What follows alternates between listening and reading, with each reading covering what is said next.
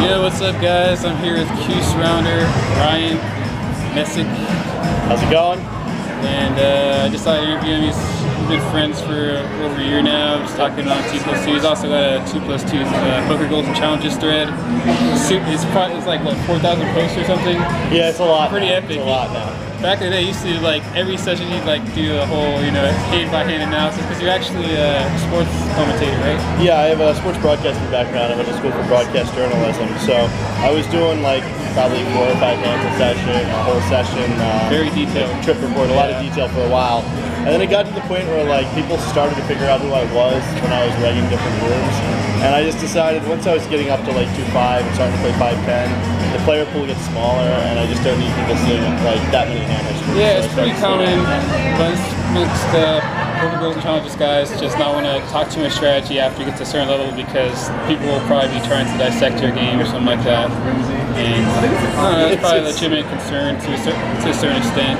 It's creepy almost how like some people will recognize you but not say anything. Yeah. And like sometimes people will come up to you at the end of a session and say they know who you are, which is like one step above just like not saying anything at all. That would be. Some people like they actually interview themselves, but some people they'll like go on the internet and be like, "Oh, I saw you here," and like just come and say hi. Don't be a weirdo. I mean, we're just regular guys, so don't be scared and don't like stalk us and like, "Oh, I saw you playing at Borgata last night." It's kind of right. You know what really was the only one that was like really made me uncomfortable was I went on live at the Bike last summer, and some kid recognized me and was sitting next to me, and like when he realized where he recognized me from, he locked in. He was like, "Saw you on live at the Bike, right?" Yeah, last summer, right? And he was just like, he did not stop talking to me, and he didn't look away from me for a really uncomfortable amount of time.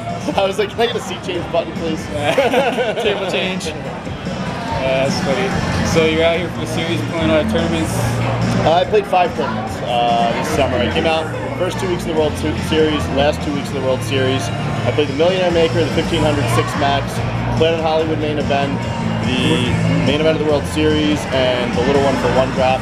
Sadly, I cashed all but one, and it was the wrong one, so I didn't cash the main, but I did do well in the other ones, at least getting into the money. So, Joe, overall good WSOP experience? I had a winning summer, so I guess in that sense it was good. I knew you were out here last summer too, right? Yeah, last summer I was out here the whole summer, rented a house. I liked that way of doing it more. This time I did first 2 weeks, last 2 weeks, stayed at the Rio.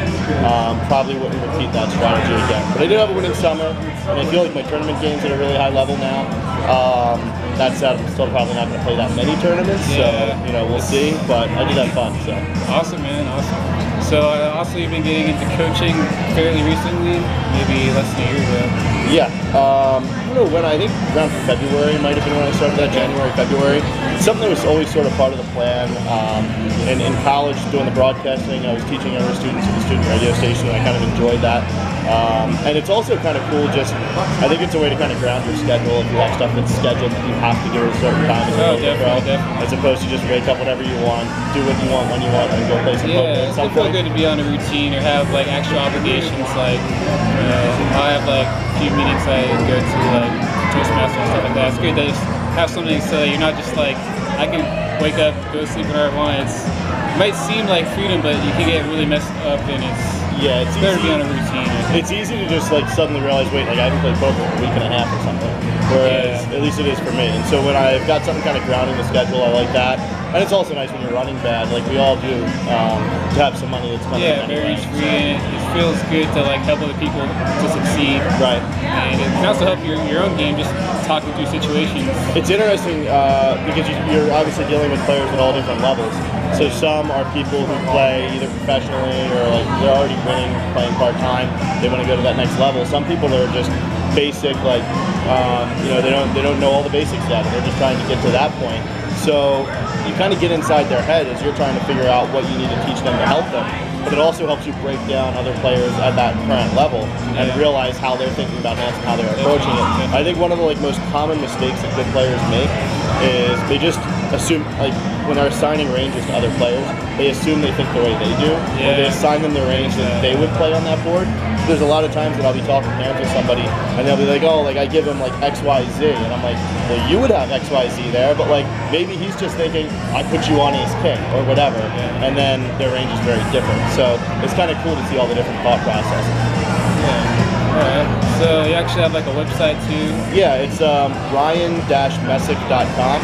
My last name's Messick, and then people can also hit me up on Tuples. Yeah, I'll put a link in the description to his his Pro Girls and Challenge thread and his website. Are you still making like videos for that, or? I will be, yeah. So I like paused everything when I came out here for the World Series.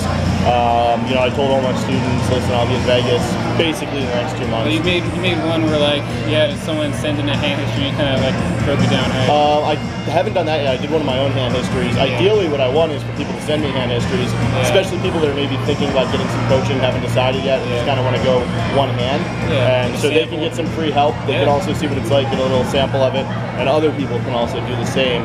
And that way too, I get to like talk about hands, think about hands without giving away too many hands that I play, because if I'm picking my own hands, I'm thinking like, all right, like what info is this giving away to people who know me, who I play with, you know, 3 or 4 days a week. So cool. Alright, so what are your plans going forward? Like, you're just gonna go back east? Head back to the East Coast, get back in the cash game grind.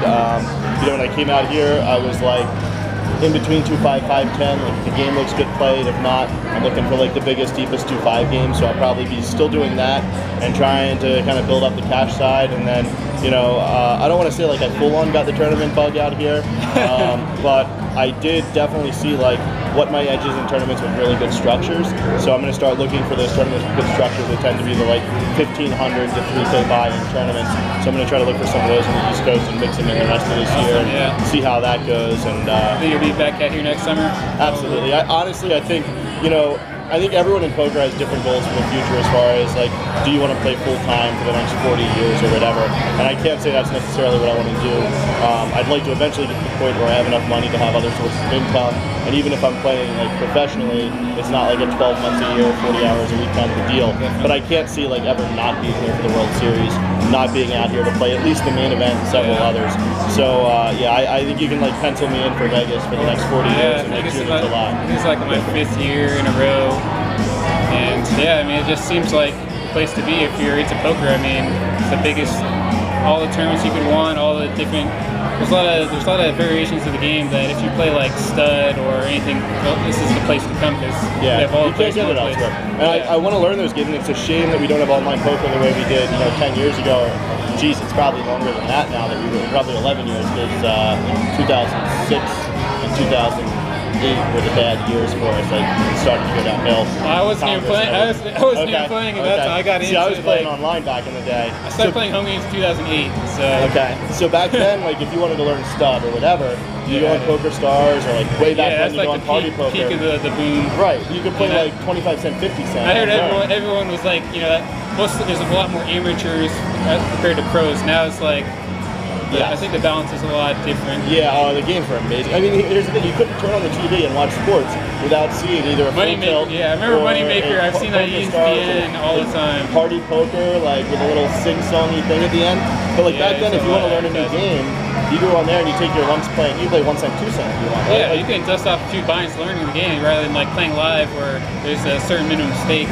You can dust off a few buy-ins for less than the iced tea they just offered me for $7. So like you can learn a game for next to nothing. Yeah. Whereas nowadays, like, you know, I don't really have access to an online poker pool where I live. So if I want to learn those games, like, you're either talking I play so low that I can't even beat the rig, or I play like 20-40. There's not really much in between. Yeah. So like to kind of learn the game and take your losses early can be pretty expensive.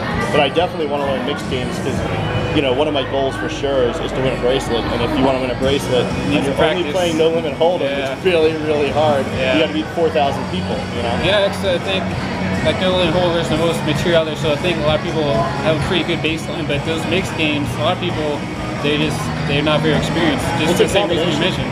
Yeah, it's so a combination. If you can get some level of confidence to that, your chances of winning a bracelet are a lot higher. And the fields are a lot smaller in those events. You have people that are also making mistakes in those games that are like ridiculous mistakes. They're just not making them on the hold.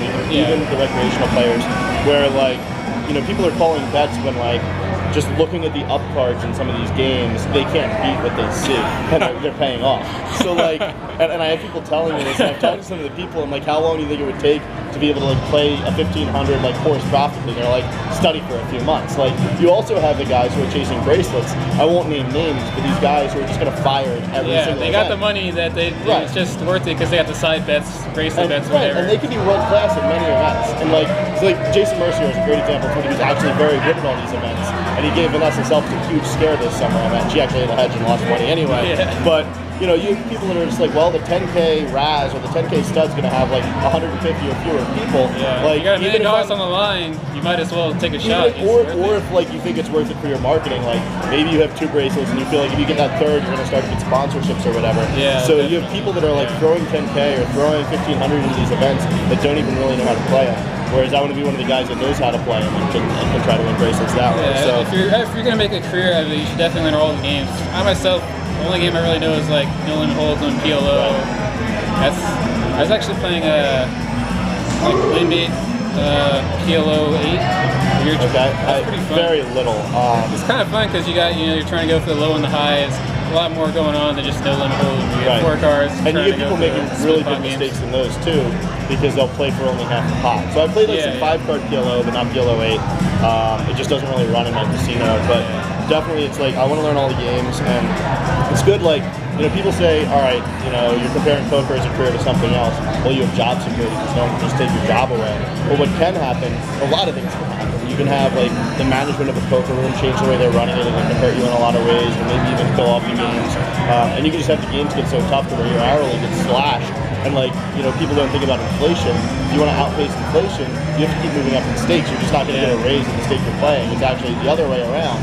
So being able to play all the games is a good form of job security, to where if you walk in and like the action player is sitting in a PLO game, you can jump in that. If he's sitting in the stud game, you can jump in that or whatever. If no limit hold'em dries up, you know, we've went through this huge boom in no limit hold'em. There's so much information available, and I have to wonder how much that's going to happen in any other game in the future, because the other games can be more complex. And I think to some extent there might be a resistance to do it because people have seen the effect on the no limit hold'em games by all the information that's out there. Yeah, and who knows, like, you know, used to be limit hold'em was like the main game, and then it went to no limit hold'em, so who knows what the next game that could gain popularity. So you want to have experience like learning a new game just so you can be ahead of the curve. That's when, like you said, back in 2006 or whatever, that's when the games were buttery soft because no one knew how to play. So if you could be ahead of that curve, you could potentially make a lot of more money. The best way to like sum it up for you, because you weren't playing back then, is the way you feel now when you flop a set was the way you felt in 2004 with top pair, top kicker. Like if you have ace king and the king hits, you're just like, I'm gonna get stacks. Alright, and if you run into a set, it was like ridiculous. Like everyone thinks like they flop bottom pair, like, oh, that's pretty good. It's hard to make a pair, right? Not even that. It's just like they're just out kicked. Like they're playing like any ace, any king, any top pair. Yeah, and it was amazing. Like one of my biggest regrets in poker was back then I was in college and I was playing it for like a source of income, but it was for like beer money and, you know, spend money on weekends. I was taking the game seriously, but I wasn't taking going a bankroll seriously, and I never tried to move up in stakes online really above like 100 no limit, maybe a little 200 no limit, but that was really it. And so I always would wonder, like, the games were so soft. If I had tried to move up in stakes then, where would I have been? But I just had no, like, we live in America, I didn't think they were going to take it away. But, you know, that guy down the street, his buddies, speaking of Sheldon Adelson, owns the Venetian, you know, the lobbyists wanted to take it away because they were worried about the brick and mortar casinos. So hopefully we eventually can get it back, because that's the way we could get another boom. I heard California is supposed to, they potentially could be getting in the next couple of years, and that's, you know what, 30 million people. California would be huge. New York and PA are close. If you could get a block of states like New York, PA, you already have New Jersey, and merge them together, to me the biggest thing is advertising markets. So like right now you have it in New Jersey, but there's no big media market in New Jersey. So if PokerStars wants to advertise, they have to spend Philadelphia or New York money, which is huge money in advertising, and most of the people they're reaching can't play. California would be big because all their media markets are contained. Merging a few states on the East Coast would be big. And like I think if what we need is when you turn on, like, you know, football on ESPN on a Sunday night or whatever, that, or a Monday night, the Sunday night would be on NBC, you would see like, you know, a Poker Stars commercial with Daniel Negreanu or whatever. Like like the full tote commercials were great. The way they ran the company, obviously horrible. Yeah, but, you know, like good possibly a Ponzi scheme according to the DOJ. But they made some really funny commercials. But stuff like that for Stars and for whatever other sites would become available. WSOP has a brand in that. You know, that's what we need, because we need you know, the average guy sitting at home to be like, oh, online's tied to live poker. Like if online comes back, live poker will become more popular too, I think. Yeah, I mean, people satellite into the big events. It makes all of them softer.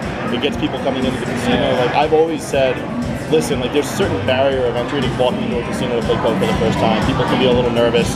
The buy-in is higher than it would be online. If you swipe a credit card, fire it up on the computer, no one's gonna laugh at you if you donk off a bunch of money. No one really knows. And at that point, you've learned how to play. Yeah. So then, or at least the basics. So you're not gonna like walk in and not know what the big blind is. So yeah, I think it's huge, and hopefully we get it. And it's one of those things, like poker players, we tend to be lazy, and I can do a better job of this. But we've all got to just like write, you know, letters, emails to our congressmen, and really push for it, because people on the other side are working very hard to keep us from getting it. So hopefully we can get it. It would be huge. So you moved to Maryland, right? You from Delaware originally? Originally from Delaware. I moved to Maryland in November.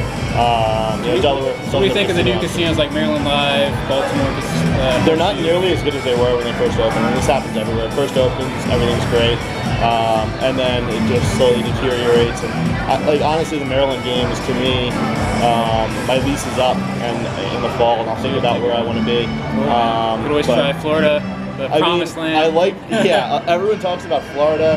You know, people talk about different places. I think one of the big things too is like when you do find a new place, everyone was going online like, all the Maryland games are amazing. So then like, I mean, you just go on 2+2 and it's like all these people are moving to Maryland for it. And you know, maybe like I wouldn't have even ended up there. And so like now you've got me and your player pool and like a bunch of other people like me who have moved. Like one of my friends there is moved from a few states away to play poker there. So you know, you got to protect your games when you find them to some extent.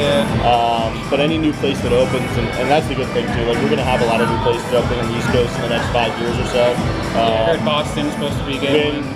Wynn will be opening one there, and you know we know they know how to run a tremendous poker room. So that could be. So even though the online climate's not great in America, live poker is still expanding. Still, I know the numbers at WSP are like roughly the same, but there's still new casinos opening, so I think poker at least will maintain popularity for I would say so. Future. Yeah, I would say so. I mean, new casinos are opening, and every time a new casino opens, you know, for the most part, they're going to have a poker room, especially if they're run by MGM or Wynn, who place more value on that. Like you look at all the best rooms, or Sands, but we don't really like that because the online poker thing. But you know, you look at all the best poker rooms in Vegas, most of them fall under the MGM or the Wynn brand. Yeah. So, like, for new players or inexperienced players, what do you think are your top 3 tips for someone like wants to improve their game? We're talking about like relatively new, not winning players. Yeah, someone who just like, you know, plays for fun, but they maybe want to take it seriously, like either, you know, just become a winning player. Or what do you think are the top 3? Step 1, track your results. If you're going to become a winning player, you've got to know how much you're winning or losing, and track them over the long run and understand like what the long run really is. It's a lot of hours. So that's definitely one of them. Number 2, typically for a new player, is going to be to tighten up. They're probably playing too many hands, and until they learn how to play at a high level, tightening up is going to help them a lot. Just play fewer hands. And number 3, I think, is, and this could almost be number 1, but I kind of put them in chronological order, but this might be the most important, is just think about like why you're doing what you're doing and different ways you could play hands. I think one of the ways I got good was, you know, driving home every time when I was learning how to play. I mean, all right, how could I have played this differently? How could I have played that differently? What did he have? Or what if he had something else? Like, how could this have worked? Range versus range, or think through all of it.